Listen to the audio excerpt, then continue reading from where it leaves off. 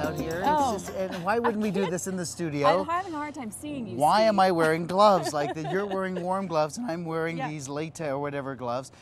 That spill on I-25, the sulfuric acid spill, was a perfect opportunity for teachers around the Denver metro area to talk to kids about sulfuric acid, especially those chemistry teachers.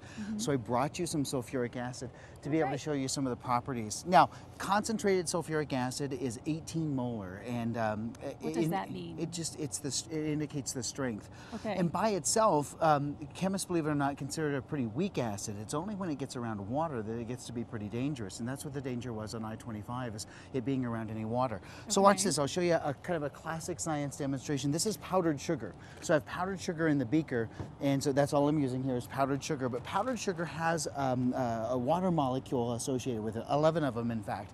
So here's our sulfuric acid. So you got your gloves or your glasses on and so forth. So I'm going to pour the sulfuric acid inside like this, and now mix it around, and you can start to see the reaction almost instantaneously.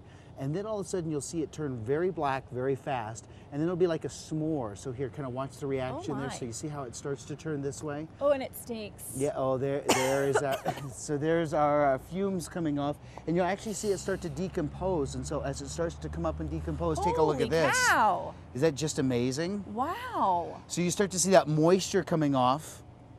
Kind of like when you're at 4th of July, you know, and you've got one of those things. Honestly, you're done having kids, aren't you? So, so the fumes are pretty, yeah, Steve. exactly. Appreciate so that. look at what it did. It dehydrated it. So literally all we have left is carbon. Isn't that an amazing thing? So we worry about that. What was the danger with this and cars then? Well, if it gets on the car, it's very, very corrosive once it comes in contact with water. So they use it. I mean, it's the most used industrial chemical. There's more sulfuric acid made than any other industrial chemical.